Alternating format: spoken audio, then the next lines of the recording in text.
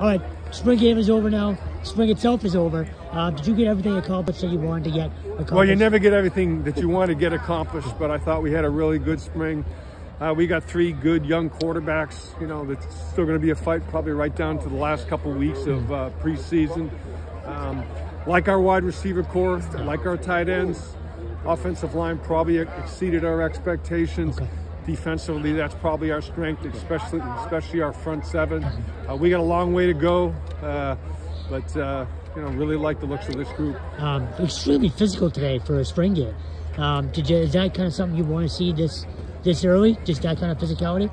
Well, I think the reality is that you know, when you've had all winter to work on stuff, even though the actual spring football piece is only 12 practices, you know, we made a lot of progress. We have a long way to go. We have a short time to get there.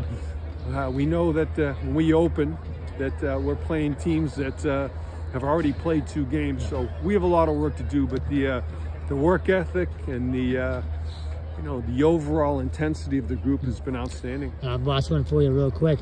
These next few months, what do you want to see from your guys off the field? And then what is your kind of, I guess, game plan these next few months? I think the obvious thing is, we want to, like any team, we want to get bigger. We want to get stronger. We want to get closer. We've got to figure out who our quarterback is going to be. Having said that, I feel like whether it's whether it's Connor Easthope, whether it's Charles DePrima, or whether it's Jaden Craig, all 3 of them, have things that are very marketable, can help us play. Figuring out who's going to be able to run the offense best is still a work in progress.